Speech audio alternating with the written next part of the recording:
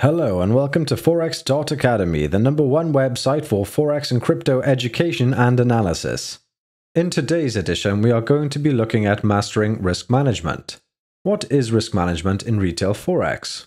It doesn't really matter how well you set up your trade. The bottom line is that you won't know the amount of volume that is trading against you in any particular situation. And so, if you have a particular trade setup which is producing returns on a consistent basis, that's great news. However, there will always be times when trades will go against you, and this is when you must have a good risk management strategy in place. Also, if you are trying new trade setups, you especially need to be mindful of your potential losses if your trade does not go to plan. Again, this can only be done by implementing risk management. One of the biggest friends that you will ever have in risk management is a strong understanding of the currency pair that you are trading, or thinking about trading.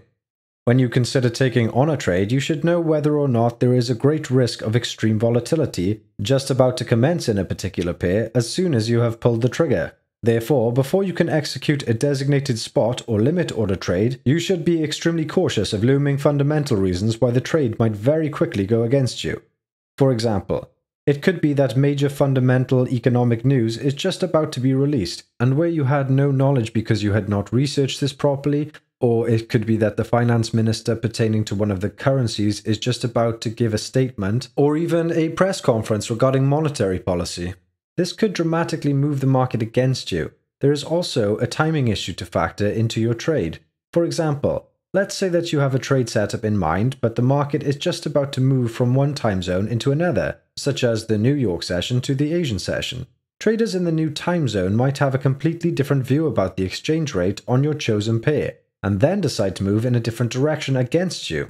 But let's just say you have taken all of the above necessary precautions and you are ready to pull the trigger on your trade. You should have a profit target in mind to exit your trade, but what you should also have is an exit threshold in the event that the trade goes against you and you want to cut your losses. The most simple and effective way to mitigate against this is to use a stop-loss order on your trade, or part of it, at a predetermined exchange rate in the event that the trade moves against you. To be a successful Forex trader, it is a simple matter of mathematics. You need to win more trades than you lose, and those losses should be less than your wins. Therefore, you should aim for a minimum of 2-to-1 as a ratio. For example, you should be aiming to win $200 for every $100 loss. This is considered to be a positive risk-to-reward ratio, and will be a minimum required for you, coupled with more winning trades than losers. Another area where new traders regularly have shortcomings is that they often take their profit too quickly and let their losing trades run on too long.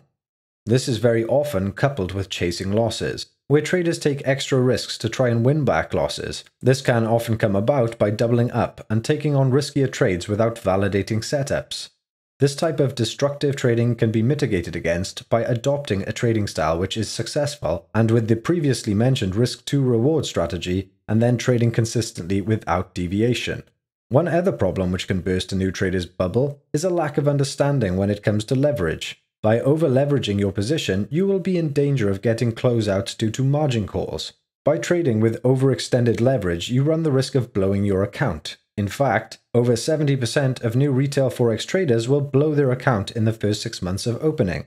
And so, learning to gauge how to trade with a reasonable amount of leverage relating to your account balance will allow you to develop a consistently winning trading style. This is when to consider ramping up your leverage, when you are winning, not when you are losing. Therefore, the most effective way to adopt a successful risk management strategy is to remember that winning consistently at Forex will only ever happen with self-discipline and by adopting the methodology covered in this video. This, in tandem with an uninterrupted workspace, a cool head in stressful situations, and some degree of self-evaluation with regard to psychological suitability, is a must if you are serious about trading successfully in the Forex market. Thank you for joining us today at Forex.Academy. If you enjoyed the video, please like and subscribe, and comment down below if there's anything you'd like us to cover in future, or if you would like to discuss the topics we have covered. Have a great day.